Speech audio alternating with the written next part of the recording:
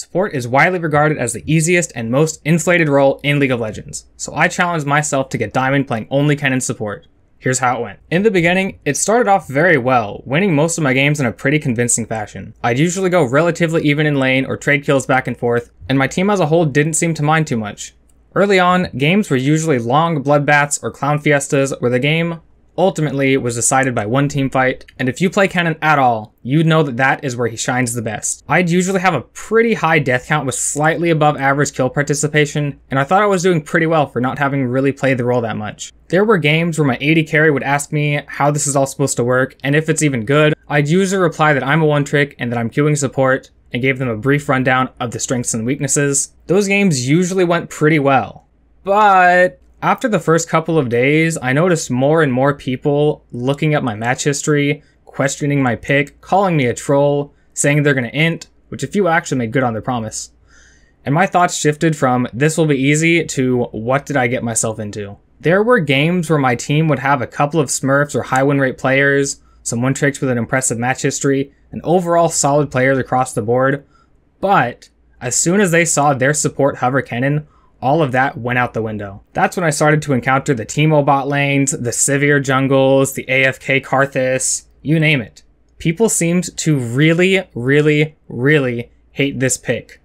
I'd started to seriously question whether this was going to be as easy as I'd initially thought.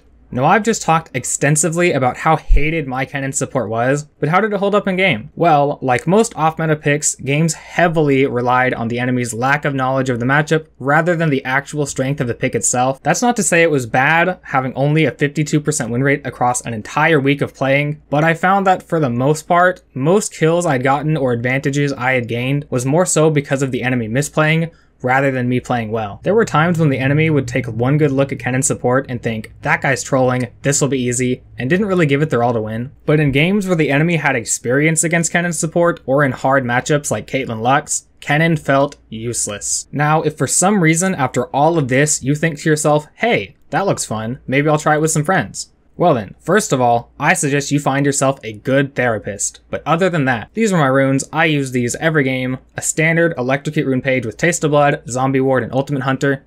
For secondary runes, Cosmic Insight is irreplaceable, giving you more uptime on your Flash, Exhaust, Wards, Sweeper, Zonias, and literally everything a Kennen support could want. Hexsplash is something I used to take whenever Spellbook Kennen was around, and in my opinion is also crucial to the playstyle, allowing you to be a bit more liberal with your flash usage, and giving you an easier time finding flank angles in mid and late game. Also, I did this a lot.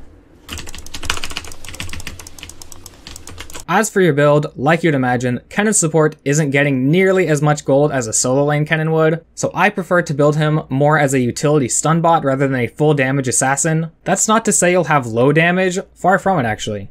But you'll rarely be able to 1v5 teamfights like you would be able to if you were building the standard AP build. Protobelt will always be my mythic of choice, while cheap CDR and utility items like Zonias, Ionian Boots, and Rylai's are all excellent choices. Some of the more useful bot lane combos I found were good all-in AD carries like Tristana, Draven, and Lucian, as champions like these can easily follow up on any stun or engage from Kennen, with enough damage to burst down any ADC.